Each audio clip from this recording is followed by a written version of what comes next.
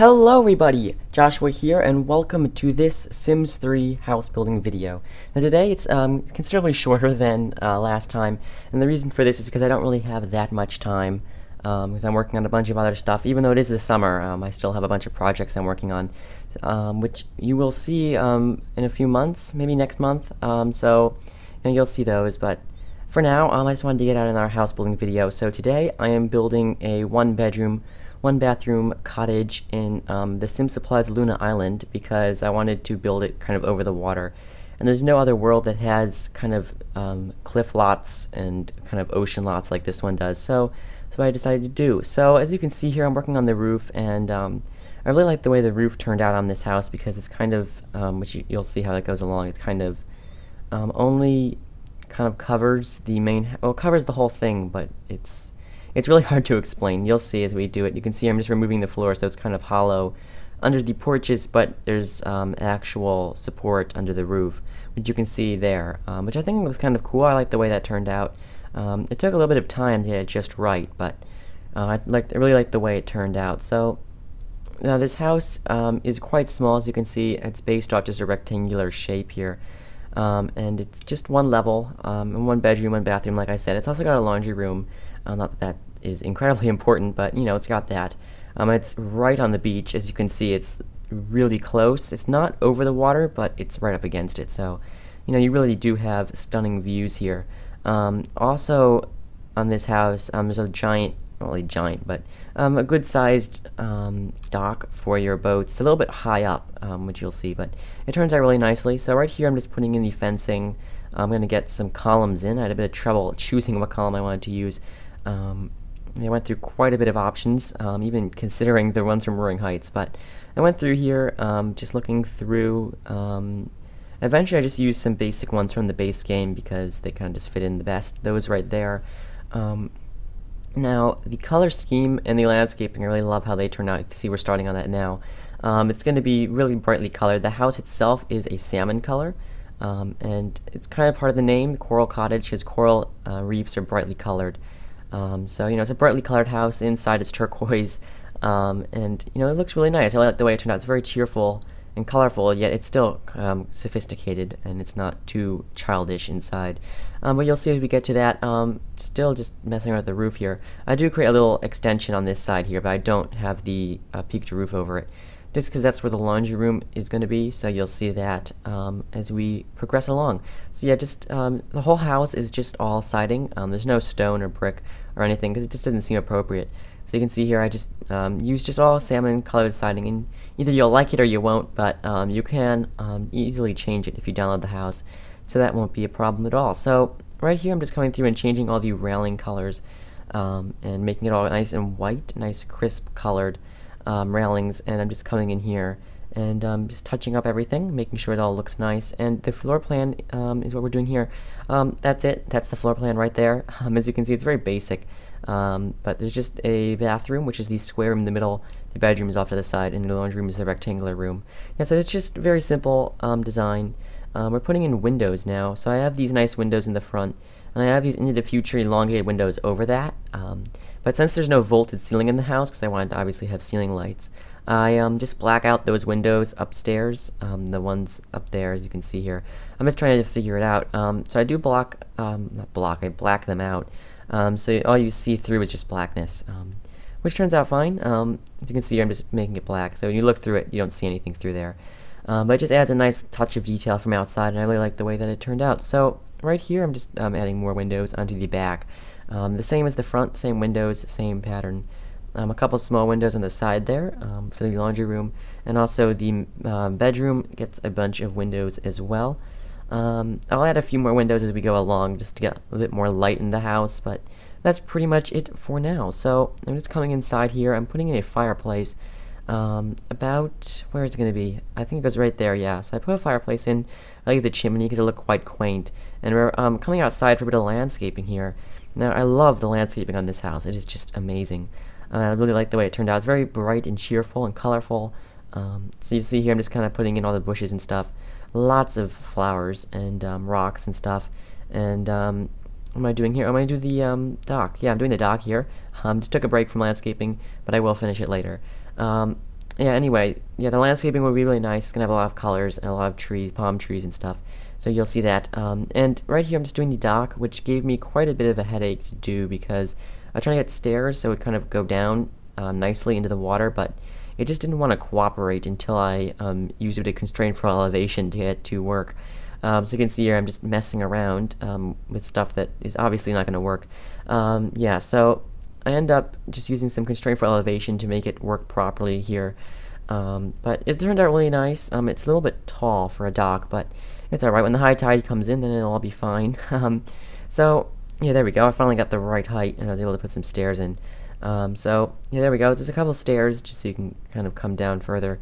So there's the dock. Not quite like that. I will kind of flatten it out. There we go. Yeah, so the dock kind of comes down into the water quite nicely.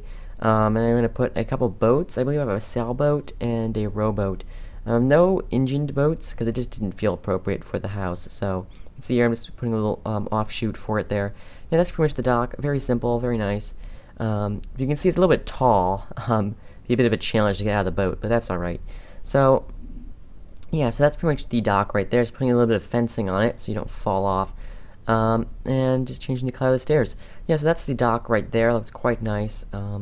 And yeah, so we're going to continue landscaping. I'm not sure. Oh, I'm going to add a little bit of, yeah, this kind of technically counts as landscaping. A little bit of a bump underneath the dock with a bit of sand there. I don't know, it just looked a bit nicer. And yeah, actually we're going inside here. The doors and the kitchen. Now the kitchen was the most challenging part of the interior. I had a lot of trouble and I spent a lot of time on it because I kept just reconfiguring it and changing it because I just didn't like it. So this is the first kitchen I started on, and it didn't look right at all, so I'm going to get rid of it all. So you can see here I'm just trying to get kind of like an island going on, and but there's not really enough room for stuff. I was going to put the sink in front of the windows, and I actually do try hard to make it work, but it really doesn't. And here I was stacking shelves. I don't know what I was doing there. Yeah, oh jeez. Yeah, I'm going to put the sink in front of the windows, but it doesn't look right because I hate the way it cuts off the windows, and that just bothered me so much. And the way you can just kind of see the sink like right through the windows like that, I just didn't like it. I tried to cover it up with some ivy and some plants, but it just looked hideous. So, you know, it was a little bit of a challenge to get this to work properly. But in the end, it turns out really nicely. I really like the way the kitchen turned out. Yeah, I'm trying to cover it up. I leave the ivy there, though. Not that much of it, but I do leave that little piece of ivy because it's kind of nice. Slightly nice and quaint, I guess. Yeah, so that didn't work, so I just completely get rid of that kitchen right about now. Yeah, there we go. Yeah, that was just disastrous. So here I'm going to try to reconfigure it in this corner, and it doesn't work here either. So, I mean, eventually I get to it, of course, but it takes me a bit of time. Yeah, that was glitching. That was annoying. That kind of angled countertop. I was trying to do it, but it just didn't work.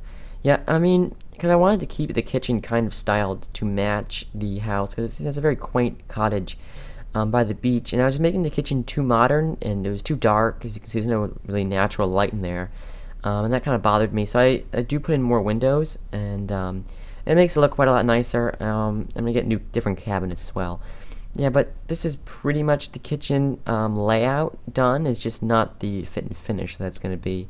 But the layout, I believe, is pretty much final. Not 100%, but pretty close. Yeah, so I'm trying to get it to work, and now I'm changing it up completely. I wanted to kind of have it like a closable off kitchen. We could like close some curtains on it, and it would be gone, that kind of thing. You can see I was putting curtains there, but I knew the refrigerator wouldn't be usable if those were there, so I was trying to put an archway in, but for some reason it wouldn't let me put it there, even if I removed everything inside there. And that frustrated me. So yeah, the kitchen was annoying. Yeah, I can't figure out why that archway wouldn't go in there. I don't know why. So yeah, I just end up scrapping that idea, and I go back to the way I had it before. And then the countertop stopped snapping together properly, and that was really annoying. So the kitchen was just a nightmare. But I originally get it to work in the end, and you know, it turned out nicely. So yeah, there we go. I finally just abandoned the kitchen. I put in some more windows, and that really does help a lot. And here we go, trying it again. After this one here, I do change it one more time, but this is the closest it gets. Yeah, right there, very close. And then I've had enough, so I'm going to probably continue landscaping. I'm not sure. It was just so annoying. Jeez. Oh, I do put a shelf over there. Yeah, I like the shelf. That's quite nice. Yeah, I also put like a little thing over there. I change out the refrigerator. Then eventually I get annoyed with the kitchen and I go and do landscaping. But yeah, that's pretty much the kitchen right there. I do add a nicer island and stuff to it. But that's pretty much the layout of it. And yes, that was a little bit of annoying, a bit of a nuisance to do. But there you go. That's the semi-finished kitchen. So at this point, I had enough of the kitchen, so I'm doing flooring here. I go with a nice kind of light flooring, yeah, I'm going out to landscaping, like I said, because I just did not feel like furnishing. So I do a lot of rocks and a lot of flowers, and it looks really nice. I get these kind of fan leaf plants, and a bunch of palm trees, a bunch of flowery trees. It just really is lush, and it looks very tropical, and I like the way it turned out. So you can see here, I'm just putting some dirt under all the plants and stuff. It looks really nice. A bit of sand under the house because grass would not be growing underneath the house. A bit of dirt mixed in with it as well. And then the stairs. I didn't leave any room for stairs, so I had to move everything out of the way. But yeah, so we got nice stairs. I'm not sure if they're usable. I presume they are because I kind of put the plants back close to them, but I think they're still usable. Because I've seen Sims just walk right through plants like they don't exist. And there's a little bit of a pathway there, and the mailbox and the trash can. And yeah, so I'm just going to put some outdoor lighting in, just some sconces. I can't do ceiling fans. I would have, but because there's no ceiling on the porches, it just kind of slants upward. Yeah, so just a bit of landscape lighting around the place. Usually I do this at the end, but I felt like doing it in the middle this time. A bit of deck flooring, a nice honey-colored decking. I really like the look of it. You know, it's kind of tropical, I guess. So yeah, it's a nice honey color for all the porches and stuff. Yeah, so that's pretty much the outside done, I would say. I'd probably go back and tweak it, but I would say it's 99% finished at this point. Yeah, just touching everything up. I'm actually changing the color of the stilts because I wanted to change them. So yeah, it's a slightly nicer color, a bit more weathered looking. And yeah, so I just changing the color of the mailbox and trash can, still postponing doing the interior. Yeah, so now I'm finally going to start inside. And the inside is probably my favorite part, one of my favorite parts. I really like the way it turned out. There's a lot of wood. There's wood on the walls, some of the walls, like accent walls, and on the ceiling as well. All the floors and ceilings are wood, except for the bathrooms and kitchen. But I really like the ceilings as wood. You'll see it at the very end. I have some panning shots as usual, and you'll be able to see it. It looks really cool. I hope you stick around for that. It's not too long of a video. Also, the overview at the end of this video will be also in a separate video as well. Not that you would care because you're already watching this one, but you know. Anyway, putting some benches on the porches, and I'm coming inside to the living room. So I love the way the living room turned out. It's very kind of beachy and kind of like kind of thrown together over the years. That's the way it kind of looks. It's kind of, at first I started just putting in the furniture. I found this really big chest kind of thing as the coffee table. It looks like a giant suitcase. I really like the look of it, and it looks really cool as a coffee table. I think it is a coffee table. I'm not sure where it's from though. I also got some palm leaf ceiling fans, an interesting patterned chair there. I keep that sofa the same, white. I really like the white. I got this nice lamp here as well, and just changing the color of the chest, and I got a nice little TV. Not an ultra modern flat screen because this house is not that kind of house. So you can see here just changing up the colors, and I love the rugs I use. Again, as usual, I use the Into the Future rugs here that are supposed to be for plants, but I really like to use them as actual rugs. And I put a really nice wicker pattern on it, and I use it throughout the house, and it's just so nice. It's like my favorite kind of rug pattern right there. I really like it. I'm probably going to be using that more often as well. Yeah, so just doing some wall art here, and you can see the turquoise walls, which I failed to mention earlier. And I really like them. You know, it's kind of colorful and beachy, and a kind of matching painting there. And yeah, some artwork behind the TV.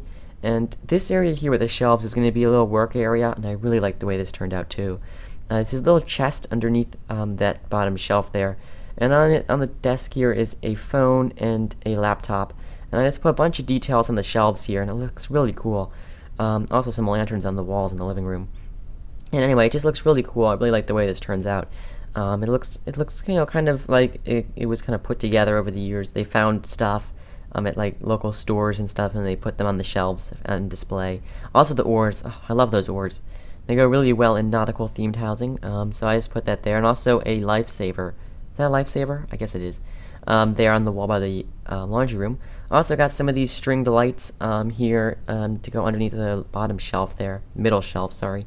And the yellow horse, he's in all of my houses of recent times. I just love that little yellow horse.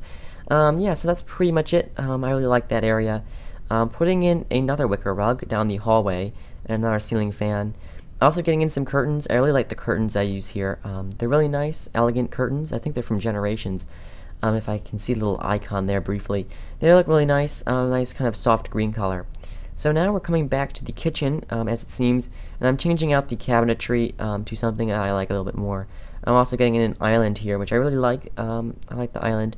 Yeah, so it's a nice island. I'm also going to put the oven in there. And I changed the tile color because the green is not the most pleasant of greens. It doesn't really match the wall. A few smaller windows so they don't kind of clip through the countertops as well. That's a bit nice. And some bar stools, only one of which is usable.